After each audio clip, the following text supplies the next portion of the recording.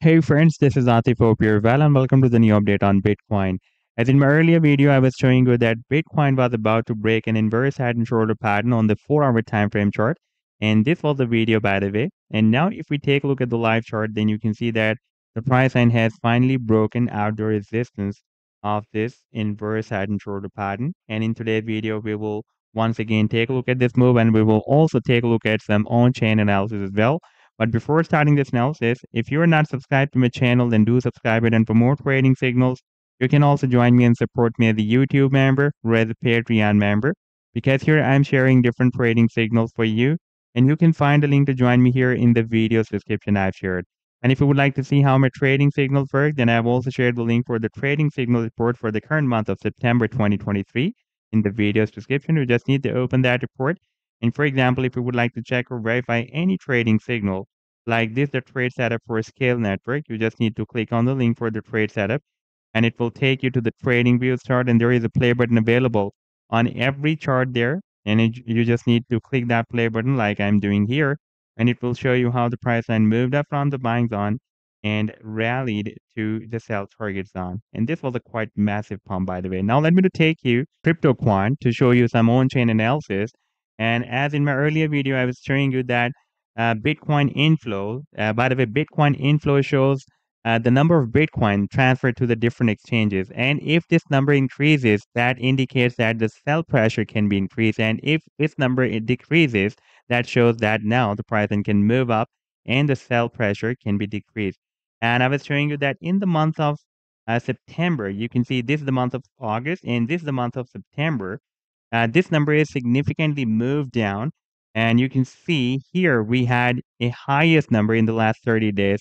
That was on 18th of August. That was more than 46,370 Bitcoins transferred to the exchanges. And at that day, we had extreme sell-off. Therefore, I was telling you that in order to form another lower than the previous low on a weekly time frame chart, like you can see that so far it is not able to form another lower than previous low. We need such transfer of Bitcoins to the exchanges like we had here and here and here as well.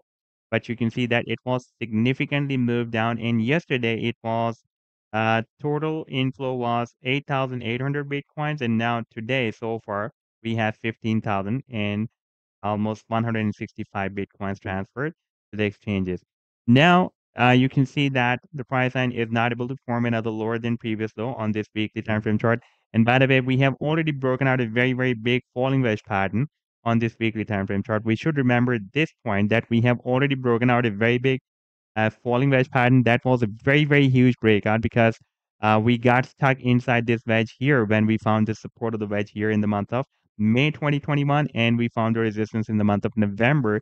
And since then, you can see it was not able to break out the resistance. And finally, after getting quite squeezed inside this falling wedge pattern, we broke out the resistance here in the month of January 2021. And then we had a nice rally that was almost 103%, more than 100% rally, but the pricing got rejected by this long-term resistance of $31,800. And this is in fact a very strong and long-term resistance that starts from $28,500 and goes to $31,800. Previously, this level has been breaking as a support here. And after breaking it down, you can see it flipped into a strong resistance and we are getting rejections again and again. And you can see that since we have tested the support of the wedge here, the price line is continuously forming higher lows.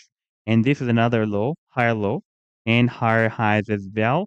And this time we had a clear signal of a price reversal because we had a double hidden bullish divergence when we were testing the support here. I was showing you this double hidden bullish divergence in my almost every video that you can see that the RSS stochastic oscillator is forming lower than previous low. We formed this low here.